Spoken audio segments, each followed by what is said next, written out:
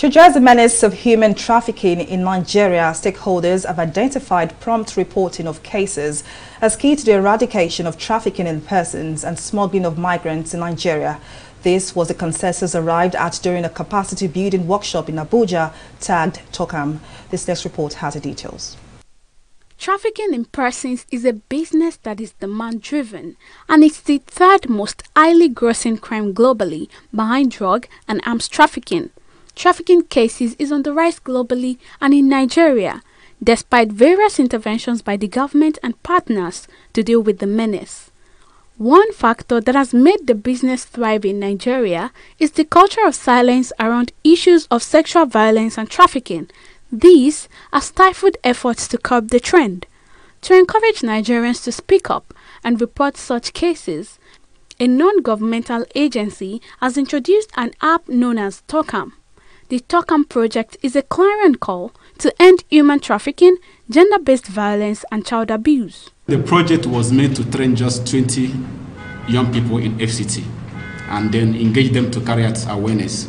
But we felt like it's important to expand the project. So we went beyond the target, expanded the project, and we popularized it. We have over 200 people that applied. We selected 65 from 30 states in Nigeria to train them via Zoom and online courses. It was a rigorous process because we made it clear that if you want to be trained as advocates, you have to be ready to carry out action. The essence of the training is not for you to be aware, but for you to be at the forefront of fighting human rights abuses. I'm impressed because DevTop has boosted our efforts in this regard.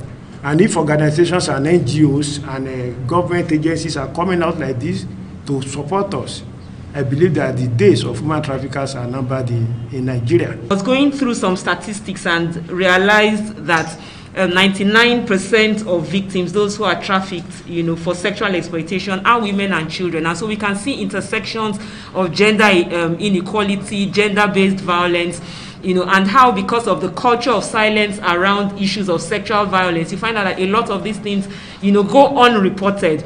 In fact, I must say that sometimes a whole lot of people do not even understand or recognize what trafficking is, and so again, commending TOCAM on creating that awareness. Participants at the capacity building workshop are drawn from various organizations with a stake on trafficking in persons. With TOCAM, it is believed that Nigerians would make use of the app to promptly report human abuse cases. Abisola Adebayo, TV 360, Abuja.